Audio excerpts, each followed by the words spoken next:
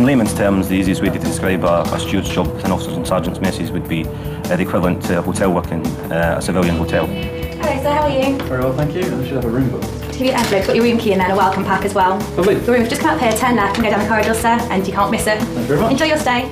Outside the mess, you have to become your first role would be as a soldier, so you would have to do things like dressing greens, go on field exercises, and be seconded to field catering, where you would do a variety of different jobs in the field as well. Within a mess, there are a variety of different departments you can work in, the main one being the dining room. And we kind of work a three-shift system, so you can work main shifts are like an early shift or a breakfast shift.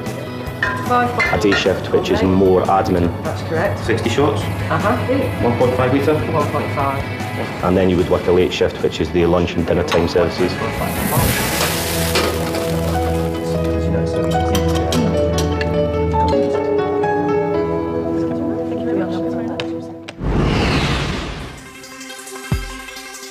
Been in the RAF now for 4 years. I did my 9 weeks basic training at RAF Holton, do so many things and meet so many people. It was really, really fun. So they teach you really a lot to do with your trade. You're very confident. When I went to my first base, I knew everything that there was to know about it, so it's really good. Working in the bar's brilliant. You get to really socialise with all the officers or the sergeants. You can also do VIP duties, such as working at Checkers for the Prime Minister or other VIPs throughout the Air Force. When you're let off at the end of the day, your time's your own. You can do with it what you want. Once you've worked for a minimum period of about 2 years in the mess, you can then apply to go flying at RAF Bryce Norton. This entails cabin crew duties on the 2 different types of aircraft there. Bay 43, please. Well, I first joined the Air Force in April '96, a few years back now. I tried as a ground steward, went through training, and then I got posted to Linton-on-Ouse.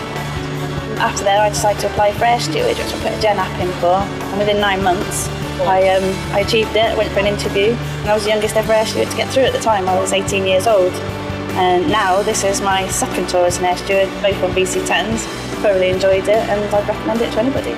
Service door, and I'm going to try and make my way to the rear overwing exit, the right-hand side, where you're going to be, your station. Sat on 14C on headset. Okay. And we've actually got quite a mixture today. We've got 98 passengers to feed. In addition to that, we've got Flight Lieutenant Colebrook, who's the PRO. We're putting in 16C. Kelly, you're happy with the catering? Yeah. And have they got chicken for the passengers? Chicken on the way out. We've got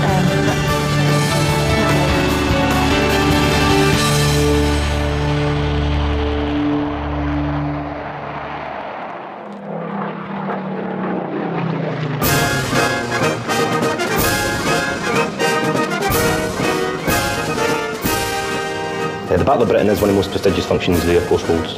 It's basically the Air Force celebrating its entirety from the Battle of Britain right through to present day. There is a lot of hype and excitement about the function.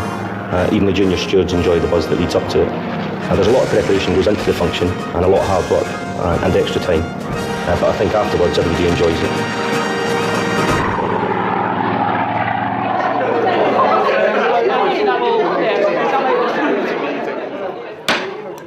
March in the squadron standards. The battle colours will be brought in and presented and then displayed at the top table. After they're all seated, the stewards will then come in and serve a starter followed by wine courses.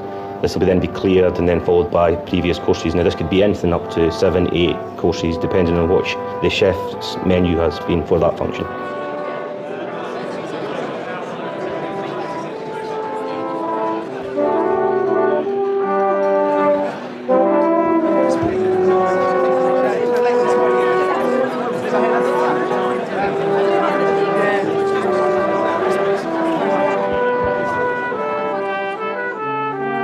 They are long, long days and you will work hard, but you come away with a sense of pride that you've done a good job.